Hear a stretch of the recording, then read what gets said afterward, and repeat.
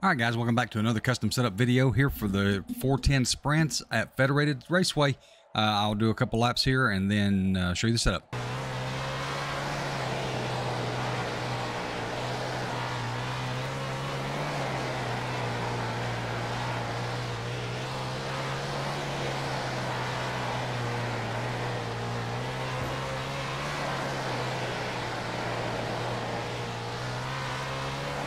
All right, guys, so on the left front, I got a .950 torsion bar diameter. The torsion bar stop is at 0, shock bumps at 0, shock rebounds at 0, tire pressures at 9.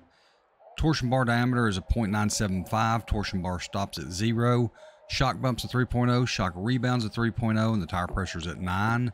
The torsion bar diameter on the right front is a .950, torsion bar stops at 0, shock bumps at 3.0, shock rebounds at 3.0, and the tire pressure is at 9. On the right rear, the torsion bar diameter is a .950, torsion bar stops at 0, shock bumps 3.0, shock rebounds at 3.0, tire pressures at 11, tire staggers at 10. The wing angle is 30 degrees in the front, 40% front brake bias, 54.5 left weight, 52.4 cross weight, tube height at 0. Wing angle on the rear is 30 degrees, wing position is 0. Left rear wheel spacing is 13.5. Right rear wheel spacing is 17.1.